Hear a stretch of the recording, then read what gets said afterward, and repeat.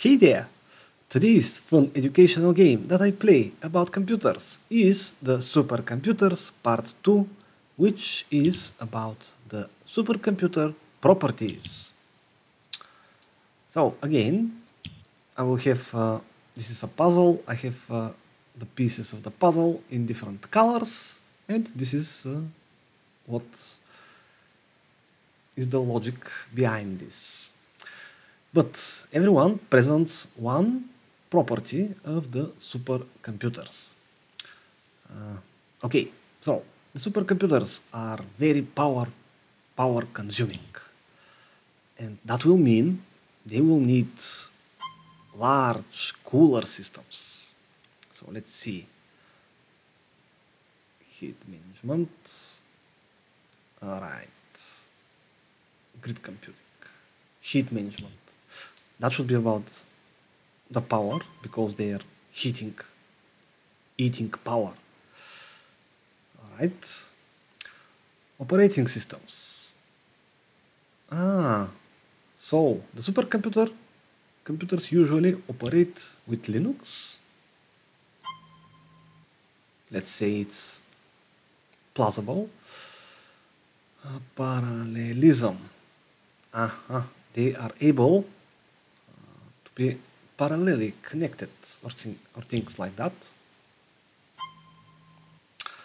Floating point processors, whatever that is, that should be some powerful processors, right? Okay. So, actually, the speed of supercomputers is calculated by flops. This is the unit of supercomputers speed, actually. This was important, I believe. Grid computing. Wait, this orange. Well, I still can see the colors. Vector computing. What else? And another property of the supercomputers is cloud computing. That should be connected with the parallelism. Or is it? Ta-da! And now I should know at least two of the supercomputer properties, where I believe the computing speed is